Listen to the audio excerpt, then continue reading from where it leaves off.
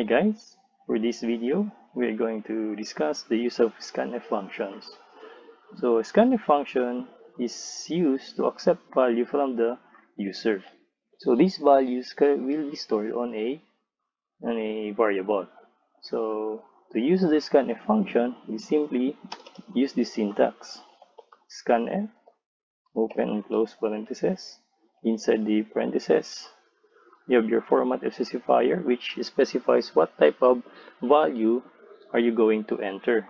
So if you're going to enter an integer, you use %t. If you're going to use a float or double, you can use %f.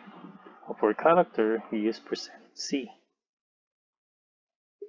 So that's the format specifier that you're going to write inside your double quote. So after that, the double quote, the comma follows, and then an ampersand sign, and then the variable name, where the variable that you are going to store the value that you are going to accept. So for this example, you will have a character which will be stored to this variable name. So you can also use scanf as many as you want in your program. So if you have more than one input that is required, then you will be able to use scanf more than one also. So let's get started in using our scanf function. So let us take this example. I have here created a variable named age of data type integer and weight of data type float.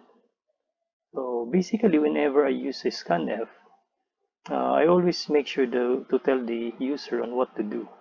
So this one indicates an instruction on what the computer would be accepting or waiting for. So in this case, I instructed to my users to enter their age. With the scanf, that value will be stored on variable age. I also instructed the user to enter also their weight, and then scanf. So this one should be scanf, wherein that scanf accepts value which is a float data type and store that value into weight. And then afterwards, after accepting the age and the weight, I have printed the value for the age and the value for the weight. So if you take a look at the format specifier, the placeholders on your printf, you notice that I have here 0.2 as my format for when I display my weight, but in the scanf, you do not need a format for that one. You just simply use %f. So let's run the program. So here, I prompted the user to enter a value of their age. So without the printf earlier, so it would just be a blank screen, and the user would not be able to know what to do. So in this case, I have entered my age, and then I also prompted the user to enter their weight, and then afterward it displays your age, and displays also the weight. So it's very important to make sure that the format specifier in your scanf would have the same data type of the variable that you are going to use. You can also use scanf by accepting more than one input. So with one scanf, you can actually accept values of different data type. So here's an example. So in statement number 11, line 11, you now have a scanf with two format specifiers in the double quote, inside the double quote. So this would mean that the first format specifier will be stored on the first variable that will appear right after the comma, and then the next variable, value, will now be stored on the second variable. So since age is %d, in integers, we have used %d, and for the weight, it's a float, so I've used %f.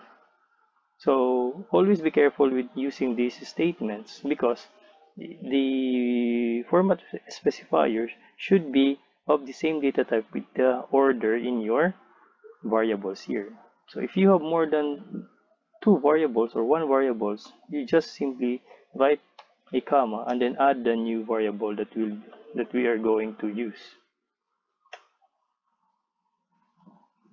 So then of course the number of variables here should also correspond to the number of format specifier in your double quote.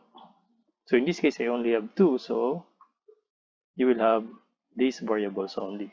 So the first value that will be entered will be stored on age, and the second will be stored on weight. So let us run the program to see what will happen. So here you're instructed to enter your age and the weight. So you may enter the value here.